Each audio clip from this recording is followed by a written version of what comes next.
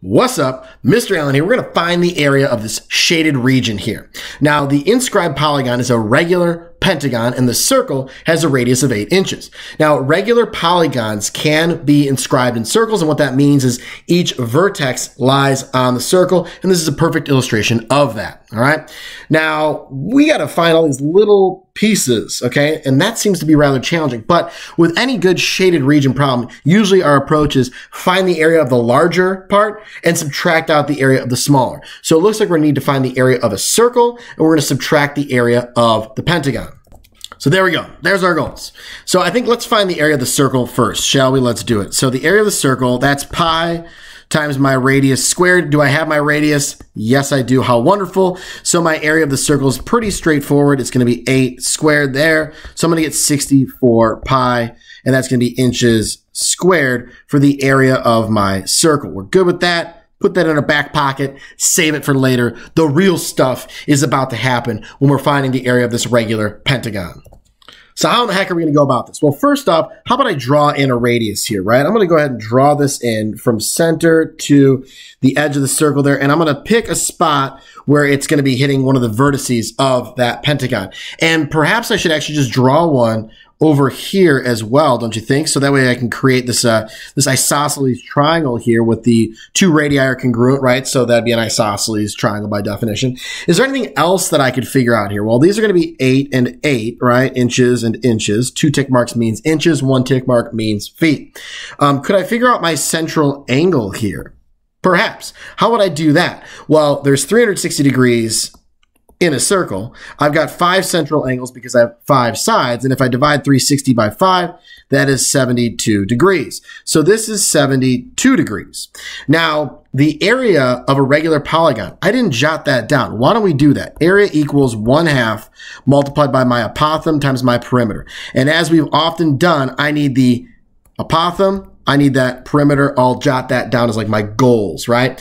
Well, I don't have either of those, you know?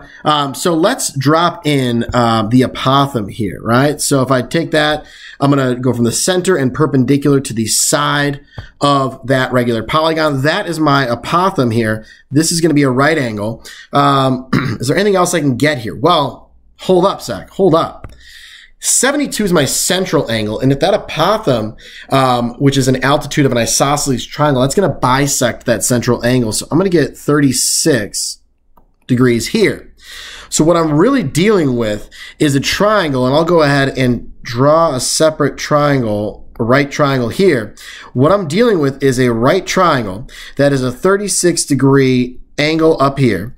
I want my apothem right there, and I know my hypotenuse is 8 inches, right? So that's the information I have. Could I get my apothem from this? And also, if I want my perimeter, I think I'm going to need that side length down there as well. Well, I'm thinking that a little bit of trigonometry is going to be involved here. You know what I'm saying? A little SOHCAHTOA action. So let's go ahead and label these sides based off of what we know. Well, my angle is 36. So I'm looking at it from there, right? My hypotenuse is always across from the right angle. So that's my hypotenuse. Next to it's my adjacent. And then across from it would be my opposite, OPP. Yeah, you know me. All right, there we go. We're ready. We're set. Let's go. So to find my apothem, which is my adjacent side, and I know my hypotenuse, adjacent hypotenuse, that's going to be cosine. So I'm going to have cosine of 36 is equal to my adjacent, which I don't know, over my hypotenuse, which is 8. This one's a pretty straightforward way of going about solving for A. I'm just going to do 8 times the cosine of 36, and then we're going to plug that into our TI-84 Plus graphing calculator.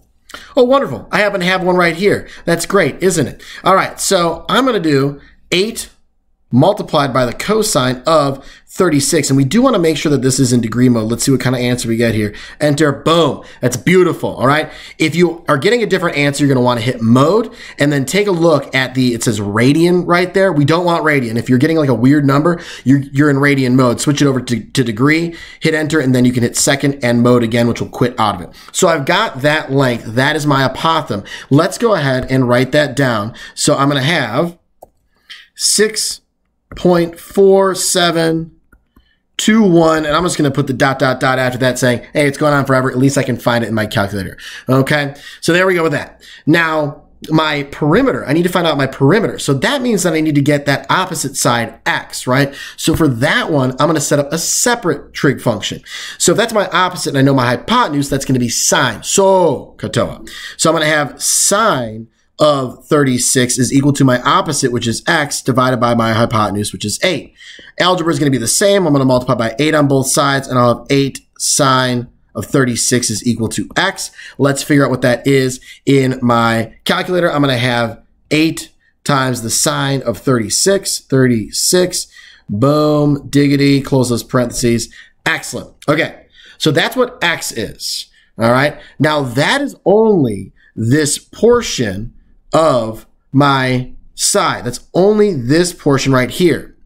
If I want my perimeter, I'm going to need to double that to get the full side length of that pentagon, and then multiply that by 5 to get the total perimeter. So I'm just going to double it, and then I will multiply that guy by the 5 sides. If you multiply by 10, that's cool too. I showed it separate. So my perimeter here is 47.0228, 47.0228 and change. Now I can plug all of this into my formula. So I'm going to have the area is equal to 1/2 multiplied by my apothem, which is 6.4721 and change, times my perimeter, which is 47.0228 and change. Let's plug that all in. So let's see what we got here. We've got the 0.5 multiplied by, and it, unfortunately, my calculator won't allow me to arrow up. But if yours arrows up, you can do that and select the 47.022, but I'm going to type it in. And then you'll also multiply by the 6.47213595. And again, you can arrow up in your calculator if it has that capability, and then hit enter once they're highlighted, and it will automatically put it down there. Unfortunately, with this one, I had to type them all in. No big deal, though. We have the time, right? I can just hit pause on the video, hit enter, and boom, there is my area. Now it's time to round. I'm going to do 2 decimal places since it did not specify. That is 152.169. I'm going to jot that down. 152. One sec. Area is a 152.169 and change. So that was 152.17. All right, and that's the area of the regular polygon. So actually, I think I got ahead of myself on rounding here because, yo, we ain't done, right? It wanted the shaded region. I'm going to backtrack on that one. We're going to leave it unrounded for now. So I've got this area here of my regular pentagon, right? But don't forget about this bad boy right here. I need to take the area of my circle, which is 64 pi, and subtract that 152.169. So let's grab that calculator again. I'm going to have 64 pi. So hit second, and that caret button has pi. Hit enter. All right. And we're going to subtract the 152. And again, you could arrow up if you'd like. 1690426. Hit enter. 48.89288. So 48.89. 48.89 inches squared is my final answer for the area of that shaded region. Holy guacamole. That is a beast of a problem right there. One of the most challenging, I'd say, of these regular polygons and finding areas of shaded regions, because area of a regular polygon, when you don't have special right triangles and you have to use trig, that's a whole thing, man. It's a whole thing. But we made it through it. It was dope. It was awesome. I hope you thought it was awesome too. Remember, kids, YOLO, right? Almost got ahead of myself. Well, we don't want to yort. It's not yort. You only round twice. It's you only round once. We got to stick to that. All right. See you later.